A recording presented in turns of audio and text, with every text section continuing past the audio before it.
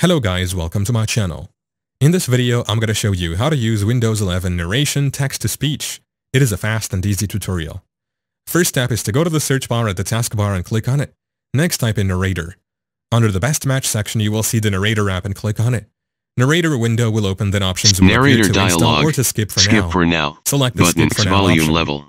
Narrator Narrator homepage will now Narrator open, and from window here you heading will see level options 1. such as Quick Start, 42 Narrator volume Guide, level. Welcome What's to new, Narrator. Settings and feedback. Click on the option you would want and a user guide will be on display.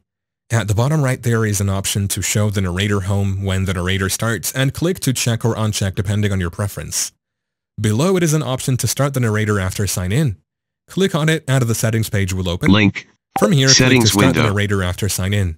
You Narrator can also turn group. it on and off and Start set it to narrator turn on after before sign in checkbox depending on your unchecked. preference. Narrator Narrator window heading level 1. Minimize. Welcome to Narrator. Thank you for watching. This is Narrator If this Home, video was helpful, where you please can leave get a like help, and subscribe to our access channel your for more settings, videos like this, and learn about new and click on that features. notification bell Narrator to is a never screen miss reader an that update. describes aloud what's